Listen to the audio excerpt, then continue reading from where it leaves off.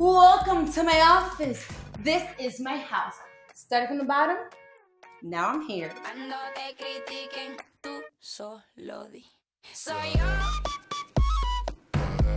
My name is Amara La Negra, and I am proud to say that I am Afro-Latina. What does it mean to be Afro-Latina? It just means that I come from African descent. As you can see, I am Black, but culturally, I am Latina. I am Dominican. My parents are from the Caribbean. I grew up listening to Latin music, only speaking Spanish. Then in school, I learned English. It was funny to me to know that people didn't know that there was such a thing as Black people who spoke Spanish.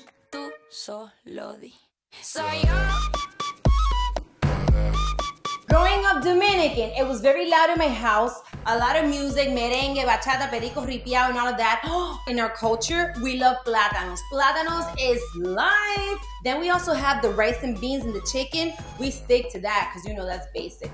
What makes the Afro-Latino community unique, we originated the rhythm, the sound, the food, the dances. We naturally were the ones who brought it all.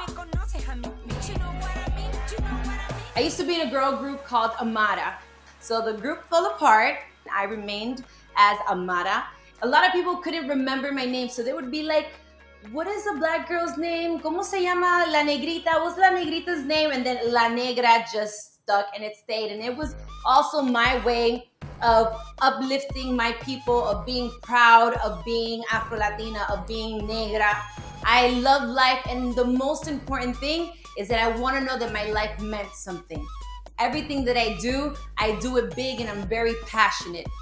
When I was 4 years old, I started working in this major Latin network, and I was the only dark-skinned girl in the whole group. The TV show was on air for like 50 years or so, and they never had anyone my complexion. So I always felt like a bug in the middle of a glass of milk, and I always looked around and I was like, why doesn't anybody look like me? I went to this event and this little girl comes up to me. She might have been like maybe 6 years old or something, and she comes with her mom. And as soon as she saw me, she ran to me and then she just hugged me so tight and she started crying. And she was like, I always thought that I was ugly and they bully me in school because I'm dark, because I'm Black. And you make me feel pretty. I want to be like you.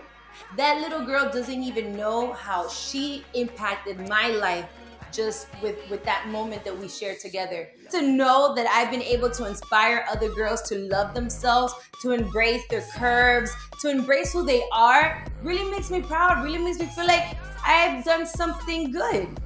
The day that I finally stopped trying to be like the next person was the day that I learned how to love myself. And thanks to that, I'm Amara La Negra now.